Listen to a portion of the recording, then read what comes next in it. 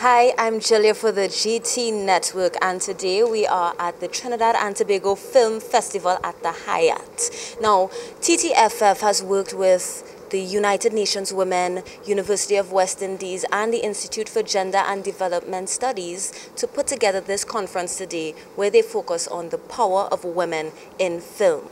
We have 3 persons that we are going to interview, and you are going to find out what they are doing here as power of women in film.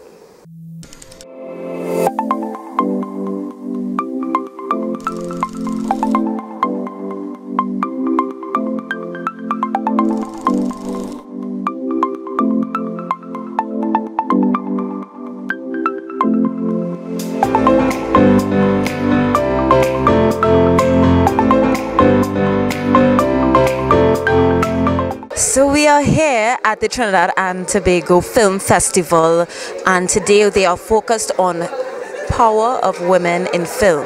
Yes, and I'm here with Marisol, who's a filmmaker. Yes. So tell me, what is your place here as in power of women in film? How do you feel about this? Oh, I mean, it's a theme that is very important to me. I'm here invited with my film to the festival, and they asked me to come and speak here at the panel, which was an honor. And this is a theme that I think is very important. I think the representation of women in film is something that is very important to me.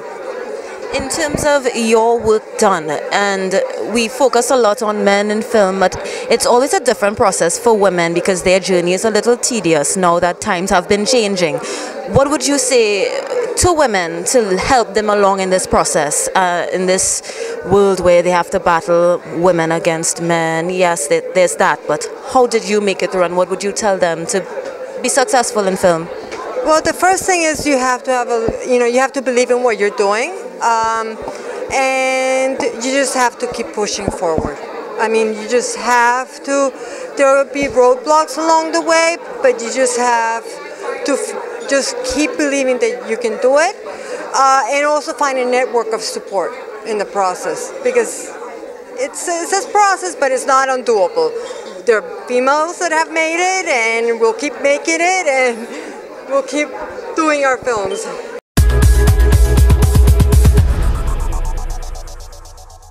And we are back here with Shari Petty at the Trinidad and Tobago Film Festival, and we're talking about the power of women in film. Shari, you've been in film for how long? Since I was 19, I'm 22 now. Well, around 17, but 19 behind the scenes. So yeah, I'm 22 now. Or whatever time that is. How has this process been from you, from getting into it and being involved in it and now having your film out there? I've learned so much from so many people, like a lot of mentors that I've had. Like they raised me up, they showed me the right way to do things, and well, going to school, I learned a lot of the technical part of things, enough for me to now have my own film. So I am grateful for all the opportunities and all the people around me.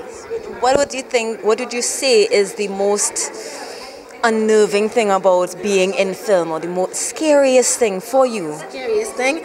Trying to figure out when the next check gonna come. I mean, it always comes, but it's like, gosh, I wonder like what I'm gonna work on this month that will make me some money. Does that affect your process, this worry about finances? I know there's a lot of issues with filmmakers and how they get things done and paying their whole staff, which is not small. How do you deal with that?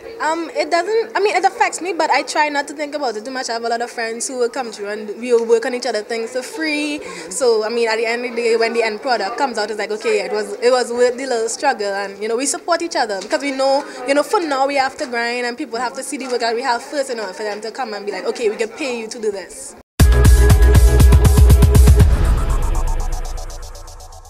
And GT is here at the Trinidad and Tobago Film Festival, focusing on the power of women in film. I'm here with Letitia, who is also a filmmaker. Yep. So tell us about your role here at the festival as a filmmaker, as a woman.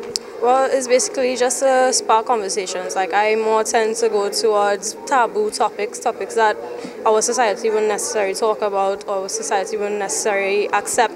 And that's something I want to move towards people. I wouldn't say accepting it, because that's like a stretch right now. It's a stretch for like the older society, but at least understanding it, being aware of it, and respecting it. And what would you say are your major topics of focus? I deal with more like street harassment, sexual harassment, LGBT stuff. Mostly that is what I'm dealing with right now. How do you engage? How do you engage at all using film and using the work that you do? Right now I'm using documentary as my medium, so I'm trying to use that to create the conversation. So I'm trying to think of Shari's Small Lime, but I'm trying to do it more with mostly females, but more LGBT, more lesbians, more masculine or more feminine presented lesbians, because we, even though we're women, we get a different array of sexual harassment on the streets. So that's one of the ways out.